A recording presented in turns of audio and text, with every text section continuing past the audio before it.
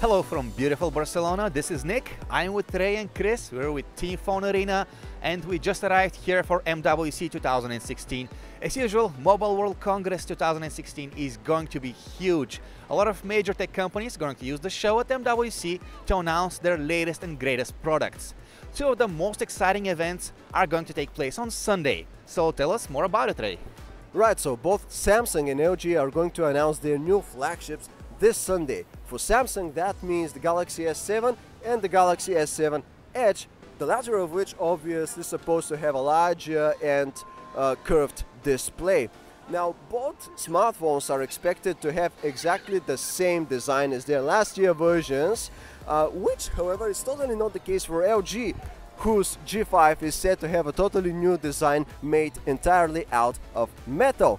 Finally, we have HTC, which we're not sure if they're going to announce any new phones at all. Instead, they might be looking to talk more about their VR headsets and their fitness tracking wearables.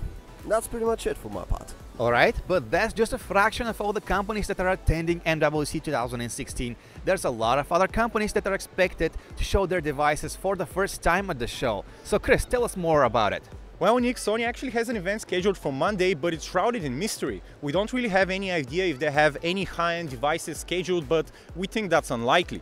I guess we're just going to have to wait and see.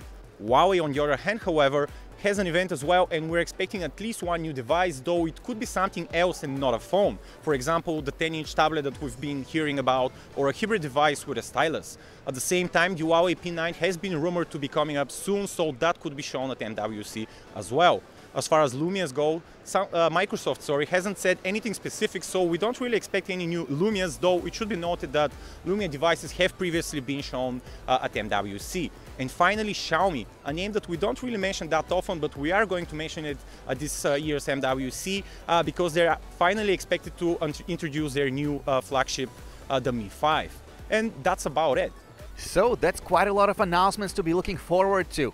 Stay tuned, because we'll be attending the show and we'll be bringing you the latest news as it happens. We'll be doing hands-on comparisons, tech demonstrations, and all that good stuff we'll be doing just for you. Make sure you subscribe to our channel to never miss a video.